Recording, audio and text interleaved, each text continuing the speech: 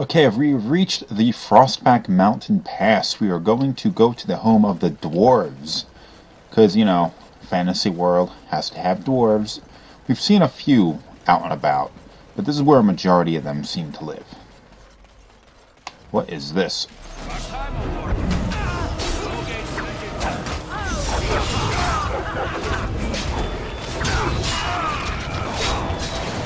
Was not expecting that.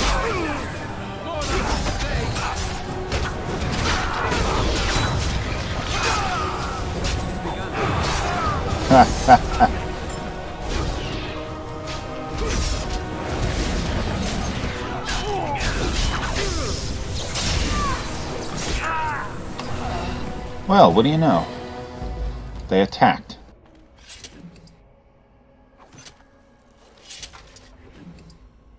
And they have stuff.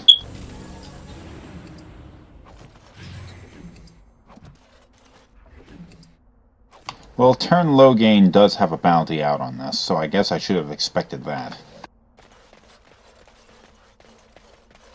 So, moving on. Oh, you're not going to attack me too, are you? Into the underground? The thought of so much rock over one's head is disquieting. Okay. You people aren't going to attack me, though, right? My brother and his family made it out of Lothering. He said that the Darkspawn attacked it the very next day. The Darkspawn took Lothering, did they? I don't know. I expect so, since there was no one there to stop them. Well, it won't be much longer until those monsters get here. There doesn't seem to be anyone fighting them now. Yes, Loghain is so preoccupied with this civil war that the blight is spreading, and he's not recognizing that fact. How am I supposed to live with no crafts to sell? I'll be ruined. Alright. I go where the work is, and it isn't here. Maker's breath, is that? Oh, I beg your pardon. Can I help you, friend? Is something wrong? No, nothing at all. Just, you know, thought I saw something. Since you are clearly looking at me, I would say that you do see something. Well, yes. Never you mind. Can I help you? What do you sell here? Well, little of this, little of that. You know, used armor mostly. Nothing, that would really interest fine people like yourselves. Is it refreshing or unsettling that this merchant is reluctant to show us his wares? That's an odd attitude for a merchant. Well, I'm considerate of my customers' time, that's all. What reassuring certainty. Let me take a look. Oh, certainly. Okay, he's freaking out because there's a lot of Chronari items in his inventory.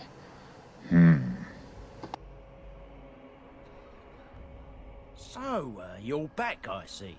What can I do for you? I'll be going then. Good. I mean, come back any time. He's obviously hiding something. He has a Chronari sword. He also had armor.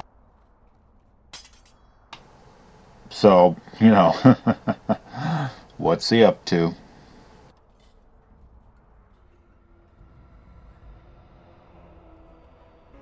I wonder if anything's going to come of that. Well, moving on.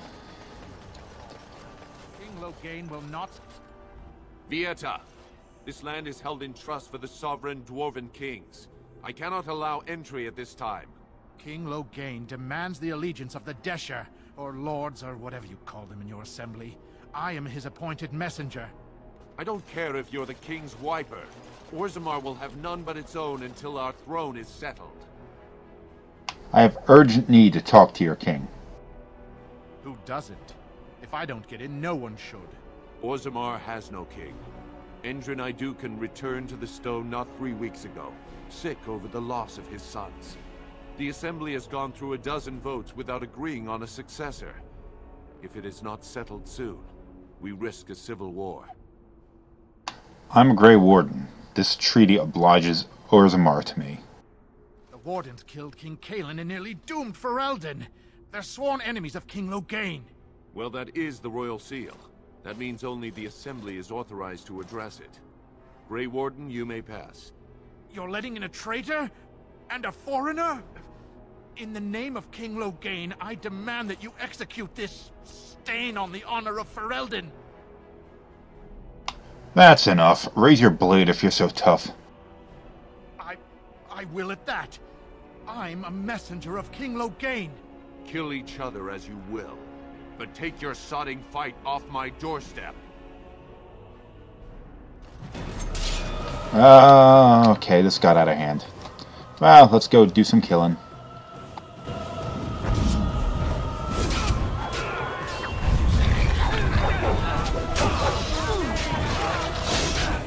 Took out the caster.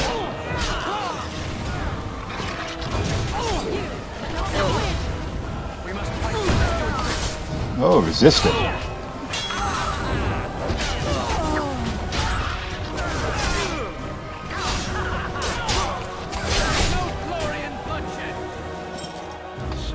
you have won the battle. A close thing. Chump. I shall do it. Would have figured he had better stuff than that. I really do have to get better armor for Sten. Second time he was knocked out. I have to rest up before I head down into the deep roads, or else he's going to get his ass handed to him. But anyway, Loghain's guys are dead. Moving on.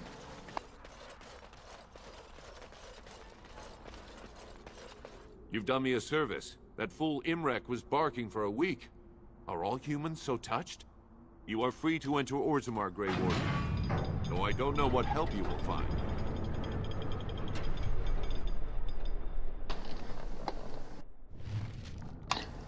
Orzammar is what is essentially the... Follow, Warden. Your arrival is a mixed blessing. We prefer that outsiders not witness our infighting, but your presence will be tolerated. The dwarves live underground majority of the time. Most of them do live underground. There are some that live on the surface, live in towns among humans and all that. But for the most part, this is where you will find most dwarves. The dwarves live...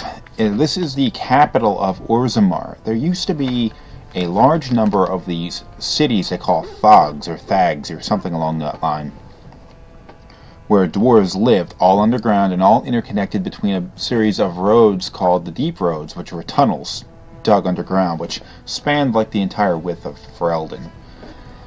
Well, after the Darkspawn arrived and the First Blight began, they lost access to a majority of the Deep Roads, and this was only one of a few of the thags that were remaining. So, majority of dwarves live in this one city right here. Now, the dwarves have a treaty and a certain level of respect for the Grey Wardens, in which they do not hold the same level of respect for a majority of humans. They see humans as people who are living away from the Darkspawn and all that kind of stuff, because the Darkspawn live underground majority of their time. So the dwarves are spending a lot of their time fighting the Darkspawn when humans are living on the surface. The Grey Wardens, on the other hand, are people who have chosen, mostly human as it would appear, chosen to fight the Darkspawn, dedicate their lives to that, so that gives them a certain respect with the dwarves. And this treaty which we have, which long ago the dwarves signed, so the army of dwarves would fight along the side of the Grey Wardens against the Archdemon and the Darkspawn. That's what's pretty much given us access here. So let's go take a quick look before I end the episode. Fair journeys, Warden. Bread, please, sir. Now that's a thing of beauty, daughter. If you work hard like Branka, all Orzammar will know your name. Mother, I don't want to be like her. She... Don't say that! Not to me, not to anyone. Now get back to the forge. I want to see more details. Yes, Mother. Haha. It shall be done.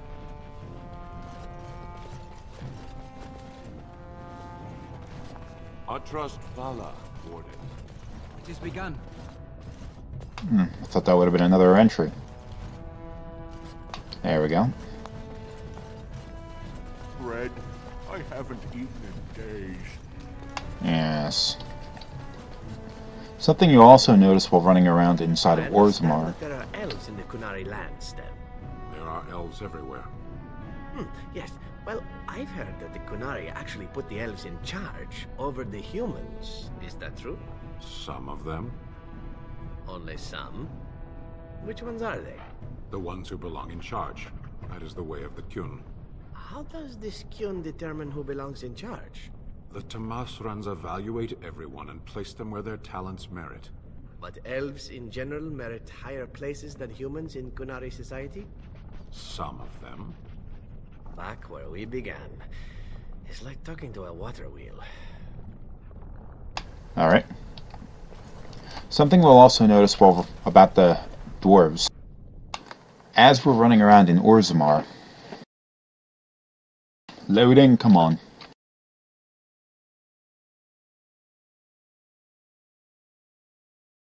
Anytime now, come on.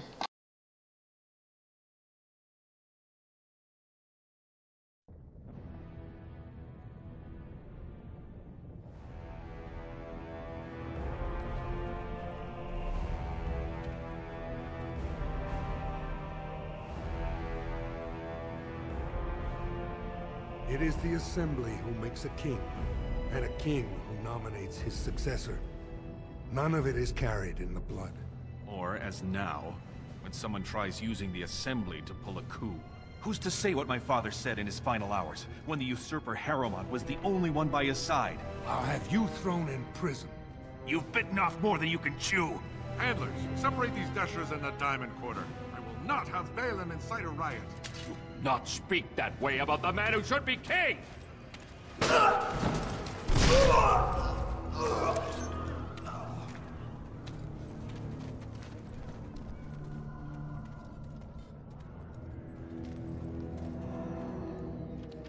Well, that looks like it got out of hand. Yeah, I'll just say this before I end the episode, because I don't want to get too involved in storyline missions here. The dwarves lived by a very strict caste system, where you have the kind of noble, and then you have the noblemen of the world, of the dwarven society, then you have the sort of, I forget what they are, they're pretty much like the dregs of society, the lower class people who, regardless of what kind of, like, cultural achievements they can make, or monetary achievements, they'll never, like, rise above that. And the best thing that they could really hope to do is to gain some sort of level of honor by venturing into the deep roads and just killing Darkspawn. It's pretty significant change. Well, I mean, even though the people of Frelden and all that have their own sort of caste system where you have the noble houses and all that kind of stuff, it's not quite as severe as this the Dwarven society, and kind of an anomaly in modern society, where, in real life anyway, where a more capitalistic approach is generally taken. And Sten, I guess it was a reason why they brought this up when the two were wandering around inside of Orzammar, was where the Kunari, where Sten comes from, whether you're human or elf or whatever, you are evaluated based on your worth rather than like the genetics of whether you're human or elf. Pretty significant change from either Orzammar or Frelden. But, there we go. Ending the episode. Bam.